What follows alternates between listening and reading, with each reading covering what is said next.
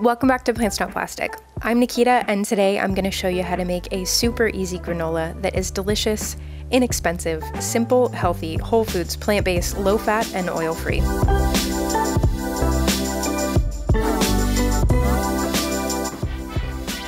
Before coming up with this recipe, and ever since switching to a whole food, plant-based, low-fat, oil-free diet, granola has pretty much been something that I have avoided because it is high in fat, it's typically made with oil, and it usually has nuts and seeds. So it just wasn't something that I had ever really thought about having around. But this recipe has proved to me that granola without those things tastes great, is super easy to make, and has a really great texture. So it is probably something that I am going to have a batch of ready to go in my pantry from now on. And I'm just really excited to share it with you. Before we get started though, if you are not already subscribed and you like this video, you can go ahead and click that subscribe button and the bell so that you get notifications when I put out a new video. I release new content weekly, would love to have you stick around and appreciate your support. So here's everything you'll need to make this recipe. I'll also leave everything in the description box below, along with a link to the blog post with a printable recipe card. Covering the base for this recipe first, you can make this granola by just using rolled oats, which is also going to be your cheapest option, but in my search for an interesting mix of ingredients, I landed on oil-free cooked grain options. This includes things like puffed brown rice, puffed whole wheat, puffed quinoa, or other simple cereals like oats or corn or whole wheat flakes. I have really enjoyed adding this extra texture and interest to my granola, but since these aren't our only ingredients, you can just stick with the rolled oats because you're going to have more texture in them that goes beyond just the grains that you use. And it'll also keep your costs down.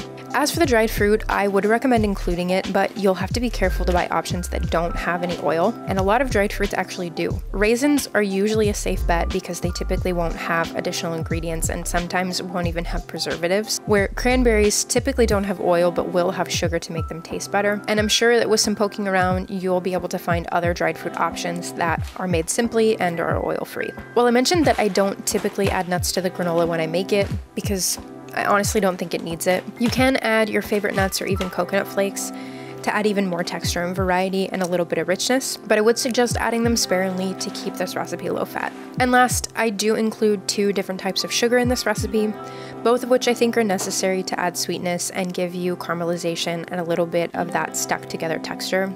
And the agave adds a little bit of necessary moisture, but you could opt for a more whole foods plant-based option like maple syrup or date paste, or you could even try to make this recipe without those to see if the natural sugar from the dried fruit and baked oats is enough. To make this granola, start by preheating your oven to 350 degrees Fahrenheit, and then you are literally just mixing everything together in a bowl before baking it. Start with your dry ingredients, the mix of base grains that you've chosen, your dried fruit, chopped nuts if you're using them, cinnamon, and the optional brown sugar and salt. Mix them well either with a spoon or even by popping a lid on your bowl and shaking it vigorously, making sure to break up any clumps of dried fruit, which you may have to do with your hands. Next, add your wet ingredients, water or plant milk, vanilla, and optional agave or maple syrup. Mix everything again with your spoon or shake it all together with a lid before grabbing a non-stick or lined baking sheet and spreading your mixture out evenly. Keep in mind that I'm making 2 batches here, so my baking sheet is going to be much fuller than yours with just the single batch. All you have to do from here is bake it for 20 to 25 minutes, stirring your granola and laying it flat again every 5 to 7 minutes or until the mixture has gone from being soggy and wet to dry, crispy, and browned, but not burnt. Once it's all cooked, it's ready to transfer to your storage containers to be enjoyed right away or kept around to snack on for as long as you'd like. As you can tell by me munching on this granola as I've been making it, I really love it. It's one of my recipes that quickly became a regular bake in my kitchen, and now I've always got a jar of it in my pantry, which is why I made 2 batches of it while shooting this video. And next time I'm probably gonna make 4 because it lasts in the pantry for months, so it's nice to do in large batches, and I've been eating it every day. I love throwing this on my morning oatmeal, which I eat like cereal with rolled oats, some of this granola, fresh fruit, a little extra brown sugar and salt, and a plant milk.